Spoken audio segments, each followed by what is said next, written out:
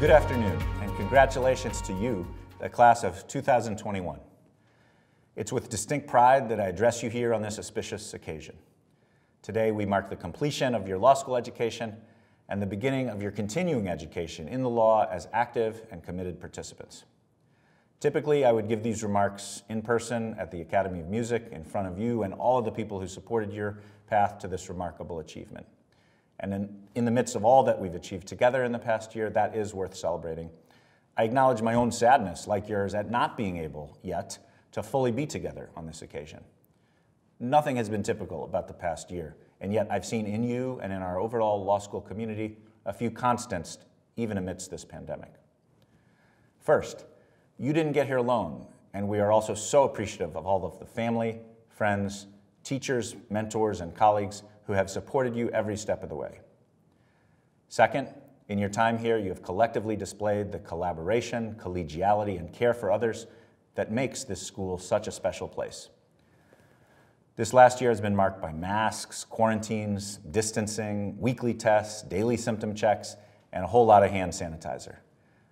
You've taken these precautions to heart and allowed us to open our building this year and then operate continuously throughout the year as a safe and secure learning environment, even if an unusual one.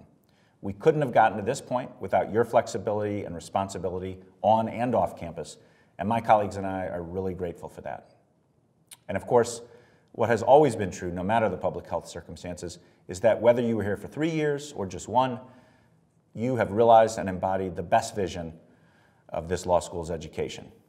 You've completed a rigorous interdisciplinary course of study in which over 3/4 of you as JD graduates are also leaving Penn with a degree or certificate from another part of this great university. You've demonstrated a commitment to lawyering in the public interest that I urge you to maintain throughout your careers, wherever they may take you, performing tens of thousands of hours of pro bono service locally, nationally, and globally. And you've applied your talents and values to leading our campus community in over 80 student groups whose activities range from important and robust political debates and discussions of inclusion and exclusion to more lighthearted yet also important social and athletic activities.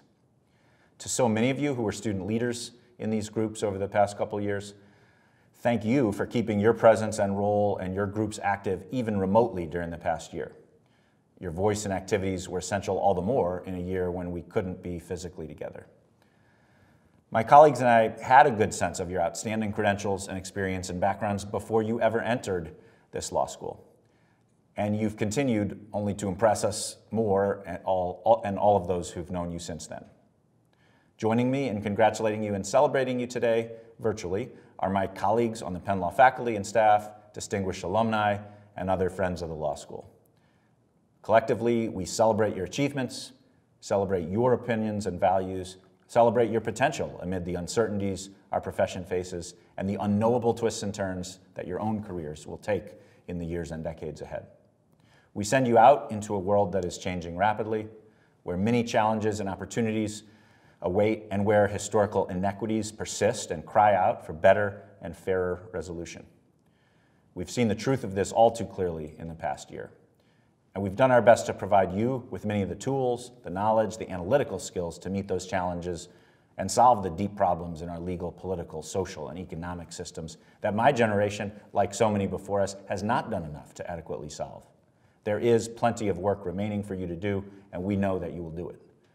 But while we've given you top-flight training for these future endeavors, we didn't give you that most important attribute for you going forward, your inherent sense of justice and motivation to tackle problems that face our country and our world. It's important to acknowledge and celebrate another attribute that you have that we here at the law school can't take primary credit for, and it is this sense of justice and a principled distinction of right and wrong that you brought here and nurtured here, but you came to us with that.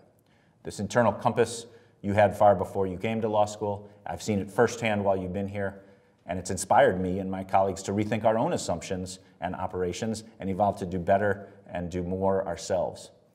And you will carry it through your careers wherever they take you. Nurture this sense of justice, protect it, and let it be your guide as you encounter tough decisions in the years ahead. And at the same time that you nurture your core values, always be ready to challenge them, revise them in response to new experiences you have, new information, and expose yourself to smart and ethical people whose sense of justice might be slightly different than your own. As you combine this sense of justice with the formidable legal skills you've learned here, you can take strong, principled positions. That's what the best lawyers do across a wide range of practice settings. And as I acknowledge your own principles that you carry with you, I also want to thank here the many people in virtual attendance today who've helped you develop your sense of justice and who are even more proud of you than we are, even more responsible for your success and your achievement. And that's your parents, your families, your partners and spouses, your children in some cases, friends, and whether you're long distance from them today or whether you're sitting with them watching this ceremony, please join me in showing them appreciation for all that they've done in your lives, and I join in that appreciation. Thank you.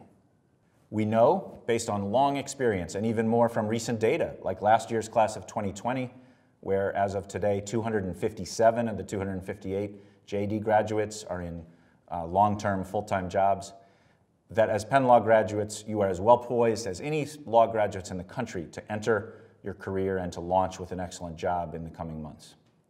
Yet even as you prepare for that first job, I encourage you to remember that a job is different than a career. And for many of you, this job will only be the first step in a winding path in the law or outside of it, a career that might go down multiple different directions you never would have expected. Every year, I have the privilege of talking with hundreds of alumni. And at our reunion events, whether in person or virtual, I talk to alumni who've been out of law school for 5 years, or 25 years, or 55 years, and everything in between. And I always hear the same two-part refrain from these law school graduates who span the decades. Number one, I never would have imagined in law school that I'd be doing this today. And number two, I couldn't be doing this today or gotten here without the lessons I learned at this law school. So you're all poised to achieve this kind of success, and new opportunities will present themselves over the course of your career, opportunities that might not even exist today. Be open to these opportunities and resist the temptation to chart out your careers too far in advance. If this past year has taught us anything, it's taught us how fragile and fraught our human plans and expectations for the future can be. But it's also taught us, and taught me, who is so privileged to be your dean, how remarkably resilient, adaptable, intelligent, and committed you are, even as the world changes dramatically around you. That doesn't change. And you're going to be moving on after today into this world of tremendous change, both for yourselves and for our profession, and indeed for the world around us.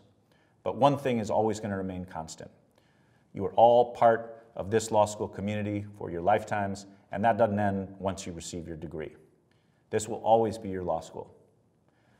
As the faculty, staff, and alumni watching this virtual ceremony can attest, you will always have a home here.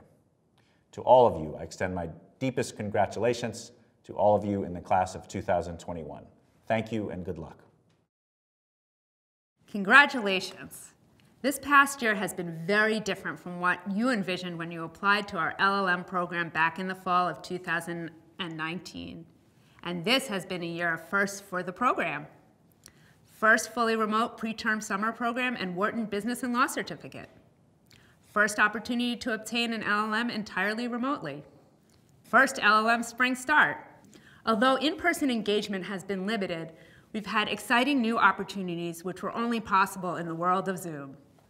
For example, some of our most prominent alumni were able to teach remotely from places like London and Beijing.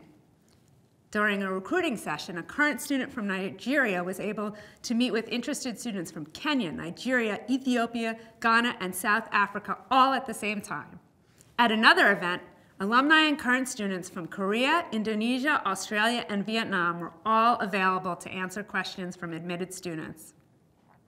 Our SJDs and visiting scholars met more regularly and with higher participation than ever before. Throughout this year, your stamina and patience have been remarkable. You've had to endure tremendous amounts of uncertainty, take classes at times that did not necessarily line up well with your time zone, and constantly manage technical challenges and internet instability. For some, this was a lonely year, while others managed demanding academic challenges while simultaneously caring for children, parents, siblings, and partners. Some of you even experienced significant illness yourselves. Despite this, you are highly engaged and successful both in your classes and in many co-curricular activities. Many of you also regularly participate in social opportunities online, bridging time and space to get to know one another. As a group, you are exceptionally patient, gracious, and understanding. And the graduate program's team is eternally grateful for your positive attitude and flexibility. Honestly, I'm disappointed that I did not get to meet each of you in person. However, that chilly day in January when many of us came together in the courtyard of the law school is one of the strongest memories that I will carry forward from this past year. I'm optimistic about the future, especially for you, as you are now alumni of Penn Cary Law.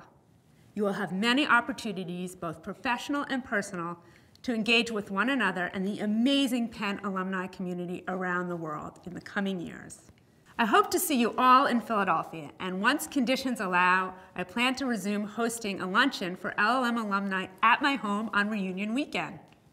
Moreover, once international travel resumes, I look forward to meeting with you in your home countries. You have made it through this exceptionally challenging year with flying colors and now are ready to take on anything. I cannot wait to hear about all your future successes.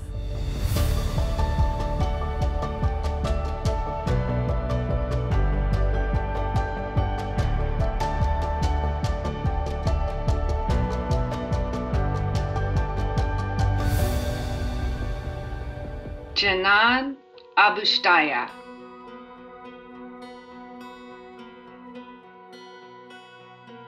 Mishal Al-Kalaika.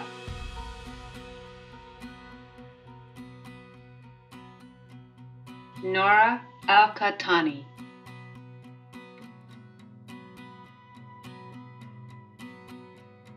Faris Al-Zalmel.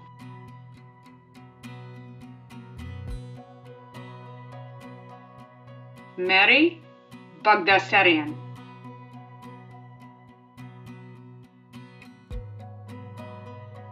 Radha Bhatt.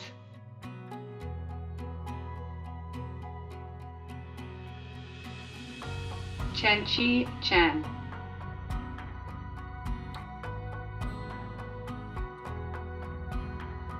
Anna Dai.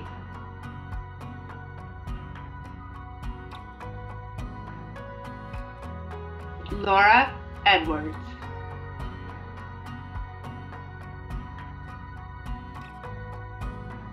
Hugh Fitzgibbon.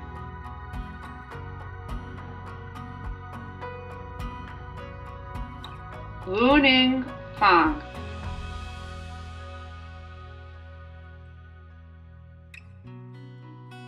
Sungji Ha.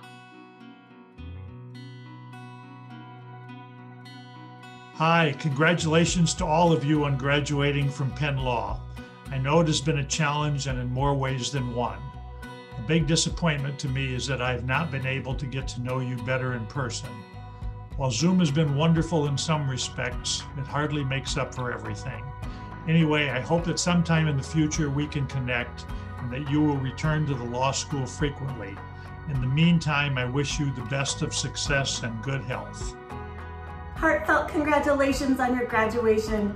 It's been an absolute pleasure getting to know you from many time zones around the world, and today we're so happy to celebrate your great achievements. Yi Hao Ho.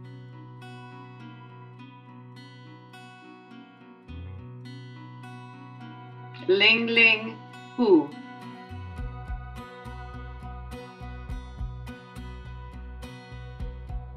Sakurako Kajio.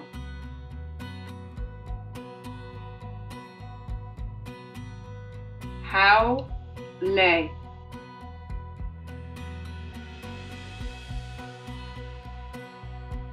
Leo Lee.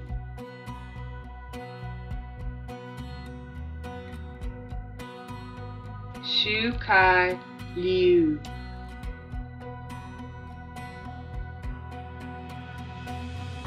Shuyu Liu.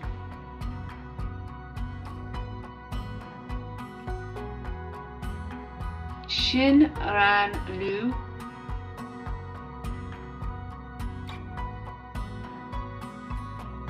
Arthur Lowe.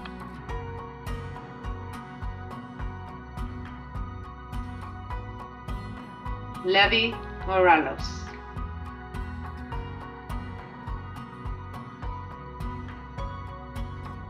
Barney McKay.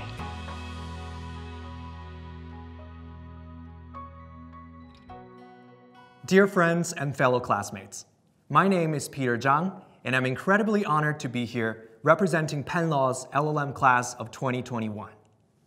If you were to ask me, what was the most exciting thing that you did last year? My answer, without a doubt, would be accepting the offer from Penn Law and flying all the way from Shanghai to Philadelphia in the midst of the COVID-19 pandemic. Was it easy? No, not at all. That was a time during the initial chaos of borders closing and countries laying down visa restrictions. I had to transit through 4 cities in 3 different countries and quarantine for 14 days before coming in. I was once told that we lawyers need to be smart about how we spend our time. So I carefully, with much consideration and research, chose my quarantine spot, Cancun, Mexico. Although I was lucky enough to take the risk of starting a new life in a new place at a challenging time, many others were unable to take the same step. Until this moment, we still have many classmates who are still abroad and choose to tap into the Penn Law experience from afar. But hey, here we are at our own graduation ceremony. We all made it. A round of applause for all of us.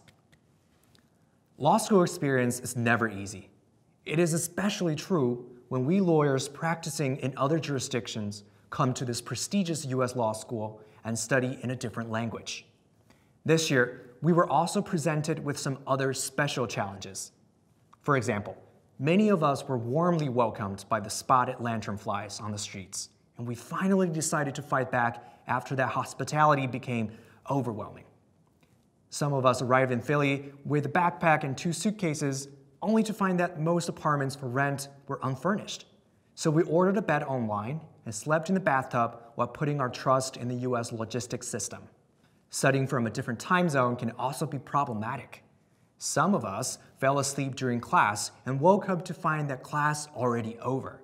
And meanwhile, the professor was genuinely trying to figure out why the student who stayed for questions after class on Zoom was not moving.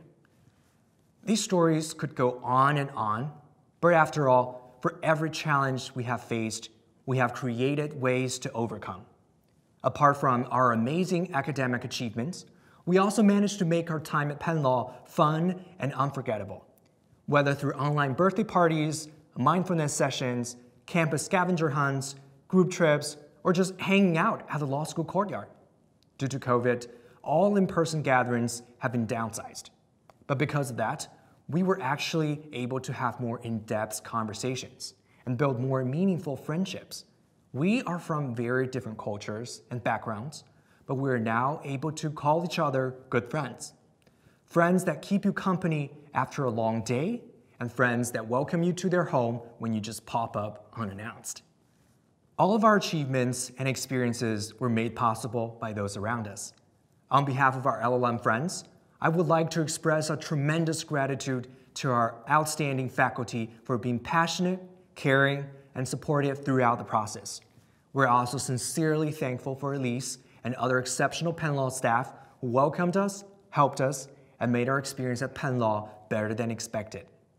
Most importantly, I want to express our deepest gratitude to our family members. Thank you for keeping an open mind when we decided to start a new life during this challenging time. Thank you for showing us your love and support every step of the way. We would never be here without all of you. Dear LLM friends, 1 year ago, we were scattered around the world, feeling anxious yet excited about our new journey at Penn Law. Now, we're all here, graduating with joy and pride, feeling excited again for the possibilities in the new chapter of our lives. We will go on to different places, take on different roles, and create different memories. 1 year from now, if I'll ask you, what was the most exciting thing that you did last year? What will your answer be? Good luck and congratulations, guys.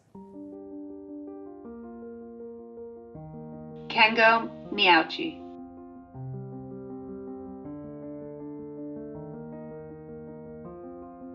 Catalina Ramirez Palau. Alessandra José Martens. Andre Sia.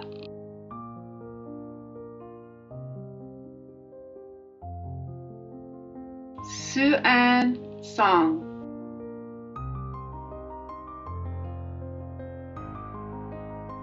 Junwen Wong.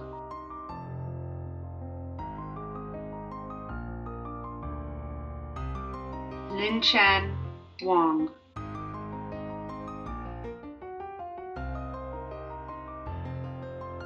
Songsing Wong.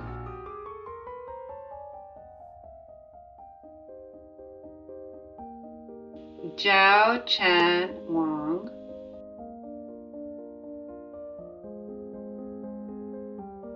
Tashiyuki Watanabe.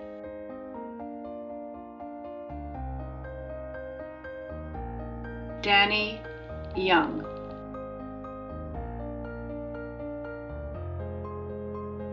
Hello, everybody. Congratulations on being almost graduated and on finishing up what is probably the most disrupted year in the history of the Penn Law School. It was a great pleasure teaching you over the summer program, and I hope that you come back and visit us in Philadelphia very often in the future. Thanks a lot, and congratulations again. From near and far, every one of you has made an extraordinary contribution to Penn Law, and we are so pleased that you chose to spend the year with us. Congratulations on your graduation. We look forward to remaining in touch as your extraordinary careers continue to develop. Gu Chao Yang.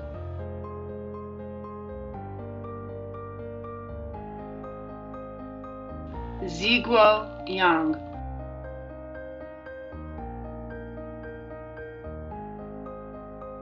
Shifei Yu.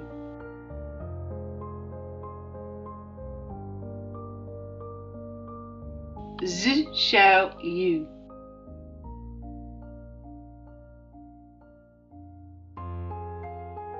Chen Zhen.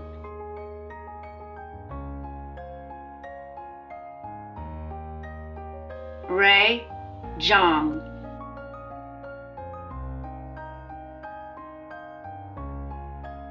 Peter Saidong Zhang. Yu-J Zhang.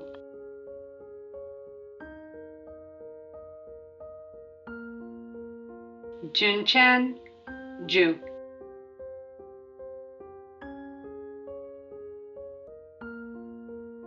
Asaf Raz.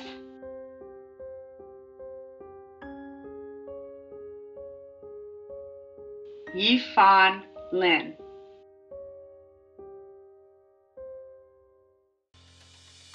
It's a remarkable achievement. We wish you all the best for your future career. Congratulations, Diana. It's been a tough year and we're all very proud of you. We're so happy to hear that you're graduating. Congratulations. Congratulations. We and our big family will always stand with you and love you. Hello, University of Pennsylvania Law School class of 2021. I am delighted to be able to offer my warmest congratulations to you. As graduates, you've worked really hard to get to this point in your professional journey, and I hope that you'll be able to do something fun in celebration of this great achievement. Your graduation from law school is a milestone, and it is also a huge accomplishment, especially during this extremely challenging year. I'm sure that when you accepted the offer of admission to come to the University of Pennsylvania to study law, this is probably not at all how you imagined your eventual graduation day would be. We have all been upended by the COVID-19 pandemic, but I am acutely aware of the difficult circumstances that you have faced as a student in particular during this extraordinary time. One of my daughters was a freshman in college this year, and she took all of her classes online from home, which could not be more different than the typical college experience. She was certainly grateful to be able to continue her studies during a time in which there was literally nothing else to do, but she was also deeply disappointed that her entry into college was so dramatically different than what she had hoped for and expected. So I know that your last year as a graduate student was not at all what you thought it would be, and that's really hard. But as I've said to my daughter, I hope that you will one day be able to recognize and appreciate one aspect of this experience, and it is this. This past year has provided you with a relatively unique opportunity to demonstrate your own capacity for resilience at an early point in your professional journey. And that is an important realization, both in legal practice and in life. Think about it for a second. However you handled coursework and classes and exams and interactions with students and professors prior to 2019, once the law school pivoted as a result of COVID-19 and you had to adapt quickly to dramatically changed and unexpected circumstances, you fundamentally altered the way in which you studied and processed and learned. And not only did you make that change, but we're here today because you ultimately thrived. Sure, your predecessors had their own challenges. You know, they had to walk to school during Snowmageddon, uphill both ways. But you were able to complete your legal studies and earn a professional degree in the midst of a once-in-a-lifetime pandemic. So in addition to being able to play the ultimate storytelling trump card, tell me, what can possibly stop you now? The bar exam? A less than robust job market? Unreasonable filing deadlines set by an overworked and cranky judge? Believe me, if you can shift your mindset and transform the way in which you absorb nuanced legal information basically on a dime, you can do anything.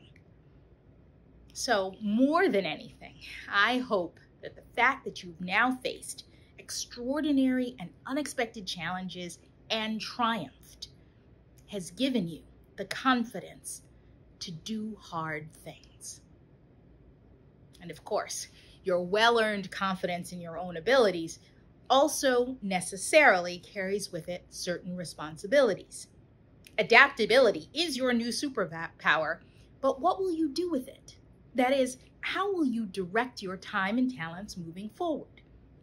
Let me start to provide a potential answer, because one of the things that we've all observed over this past year is that the United States of America has many resources, but it also has many needs, including the need for skilled lawyers who can defend the rule of law and promote access to justice.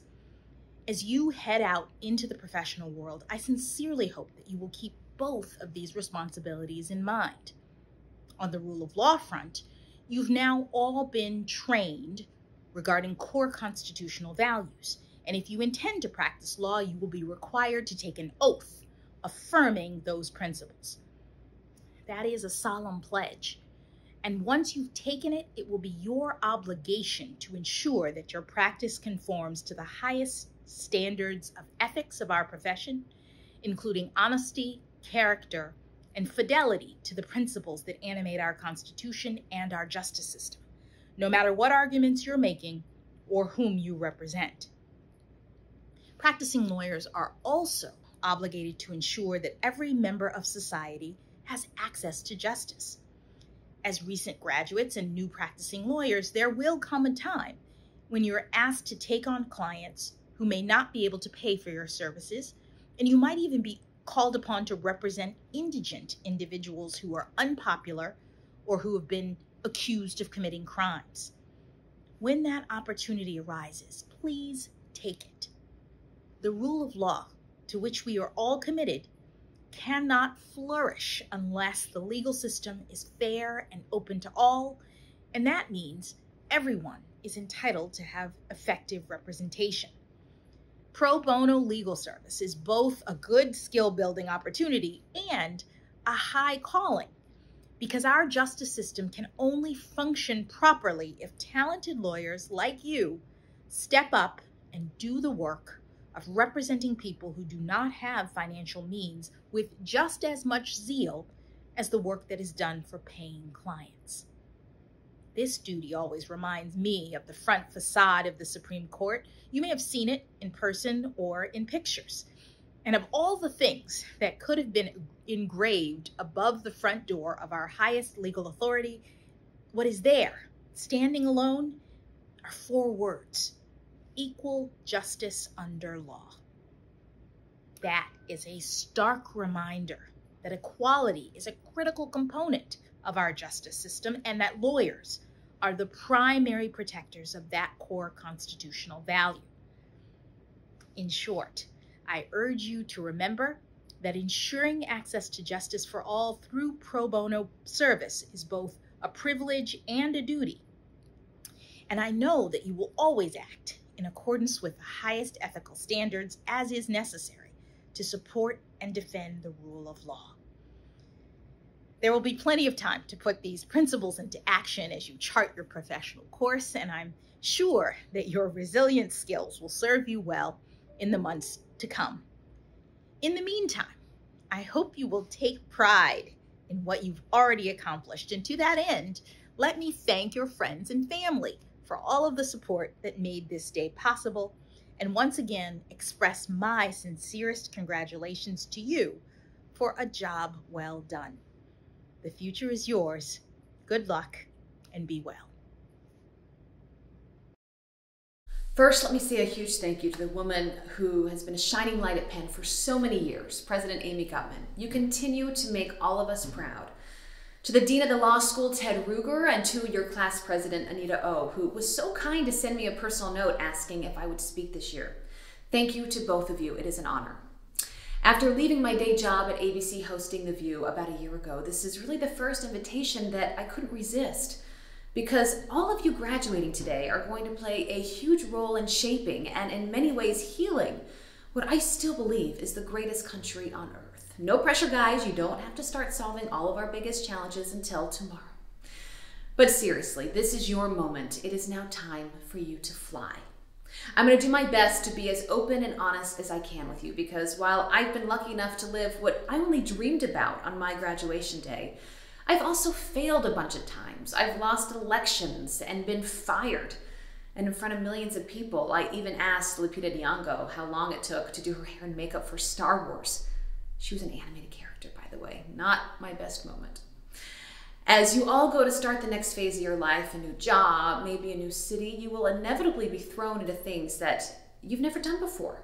I remember so well, thinking back, anchoring my first show on MSNBC. I was just 27, so anxious, so unsure of myself. I tried my hardest to fake it and sound older and far more polished than I really was. I spent way too much time watching other anchors around me, listening to how they spoke, how they asked questions, how they read the teleprompter. I couldn't get out of my own way. Well, not too much time passed in this new job before my executive producer and now one of my life mentors, he pulled me into his office and he said, "What are you doing? You're trying to be anything but yourself. I hired you because of you." He then said, "Don't be afraid to be vulnerable on and off camera, because it's real and no one can take realness away from you. Instead of focusing on what you're not good at," he said, "focus on what you are good at and then become great at that." I've carried that advice with me ever since. We all have something unique to offer. Figure out what that is for you.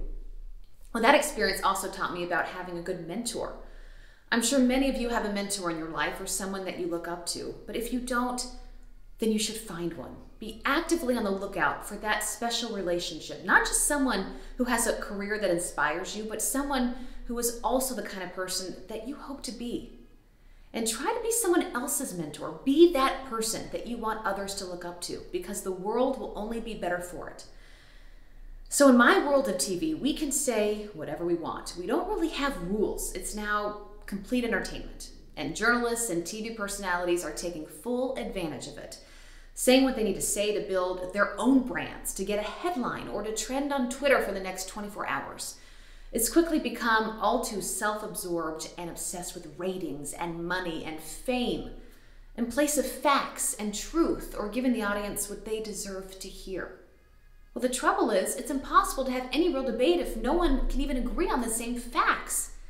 And that is filtered right into our politics. Instead of spending time trying to agree on reasonable, good policy that impacts all of us, they spend way too much time furthering their own personal agendas on national television or on their social media platforms. Think about it. How often today are journalists and news personalities and politicians the headline of the story that you're reading? Shouldn't they be the ones telling the stories or helping us understand what's going on around us?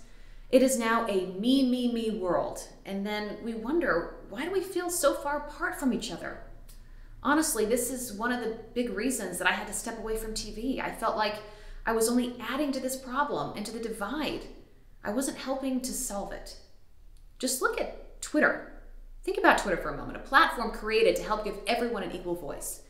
How many have now been silenced because they've been bullied or threatened for whatever their views are? What's the difference anyway between fact and opinion anymore? It's hard to know. My fear is this, that entertainment media, our new version really of news, politicians and social media only adding more fuel to that fire, will continue to weaken and destroy one of the main things that this country was founded on, freedom of speech, which is why your career within the law, whatever you choose to do, will matter more than you probably even realize and is so needed. As lawyers, you have to play within the rules. You don't have a choice. You live in facts and in truth. You also have to be able to make your opponent's argument with clarity, even if you don't always personally agree. Some of you may go on to represent some of the most vile, hated people in the world because your jobs will be about arguments based in principle and rule of law. It's one of the things that I love about lawyers. You are actually trained to listen to each other. This is what we need more of. It's not about you or your ego or building your own platform. It's about the rule of law. Well, some of you will become practicing attorneys, or maybe you'll go into public service or a totally different path from your expert legal education, maybe even television. Many of you will become part of the great debates of our time, and I thank you for that. But I do ask this of you. Dedicate at least some part of your life, no matter how small, to keeping our democracy healthy and thriving. What makes America unique is its ability to remake itself and to heal its wounds. Your charge as you wake up tomorrow starting your new life chapter is to help heal our wounds and to create a more perfect union. Because talk shows, we can't do that. You can. That is what makes your life and your work so important. I won't end with my own words of wisdom because you all deserve far better than that. But I will leave you with the wise words from my own dad, my #1 mentor in life, who has selflessly served almost every president over the last 30 years. He loves this country and he loves Penn probably more than anyone I know. He spoke at Penn's graduation years ago. This was his simple advice then, and it is still my advice to you today. Find yourself. Find a cause. Face failure. Find someone to love. I'll add this one. Find a mentor. And finally, I'll add this one too. Use facts, principle, and selflessness as your compass. Congratulations, graduates. Go make us all proud. And in the words of our own Benjamin Franklin, don't let the bastards get you down. Or was that someone else?